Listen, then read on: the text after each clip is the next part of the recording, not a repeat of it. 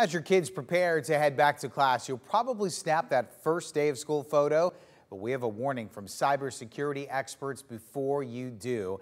Amy Steigerwald here in the studio to explain why. So Amy, there are a number of reasons why this might not be the best idea. Yeah, Tim, and it's not necessarily we should point out the photo that you should be wary of, but more so what you include in that photo and what's attached to it. So we want to pull up an example. This is a young Amy on her first day of kindergarten. Let's pretend Facebook was popular back in the 90s and my parents posted this on my first day of school.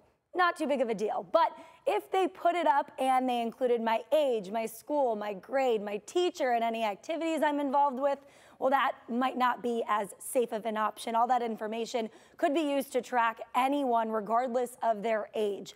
Cybersecurity experts say having anything that gives away a specific location on a picture of your child can be unsafe, even if it's not an exact location, saying, say, a teacher in a grade level is easily tracked, looked up online. Additionally, if it's something hackers, they could take advantage of. So if you're going to post, make sure you're going to stick with names and general information, especially when it comes to children.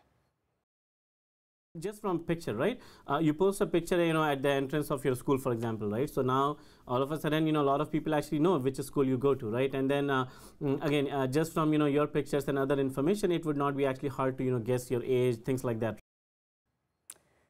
Now, tech experts say parents should check their settings on their phone and social media accounts. Sometimes things like your location aren't automatically taken off when you post a picture on certain social media sites. So just check that before you post any pictures in the upcoming weeks. For now, live in studio, Amy Steigerwald for WTOL 11.